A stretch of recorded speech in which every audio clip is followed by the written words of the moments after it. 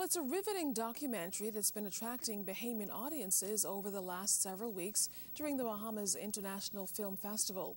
On the Wings of Men, a documentary on the life and times of Sir Lynden won Best Documentary for BIF's Audience Awards. During a special showing at Galleria JFK, Bahamian director Calvin Harris said it took 7 years of research and 3 years of shooting to complete the project. Harris admits it was a labor of love, which he hopes will be informative for the country.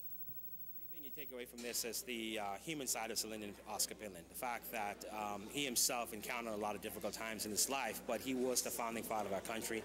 He was instrumental in bringing about independence, majority rule, establishing a strong educational system for our country. I think we forget those things that Sir Lynden Pinland and members of the Magnificent Six, along with the PLP, were instrumental in bringing us to the kind of forefront that we see today.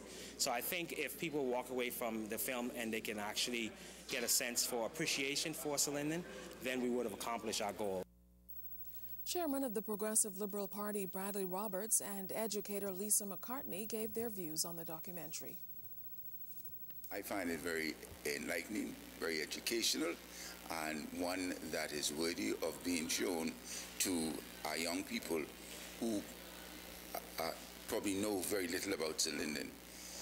The thing that I enjoyed most was the human aspect of it, and I'm actually very excited about grabbing a hold of a copy of it and letting my 6th grade class watch it. We've just gotten through a unit on Bahamian governance, on how the country is governed, and what an appropriate time to show this DVD.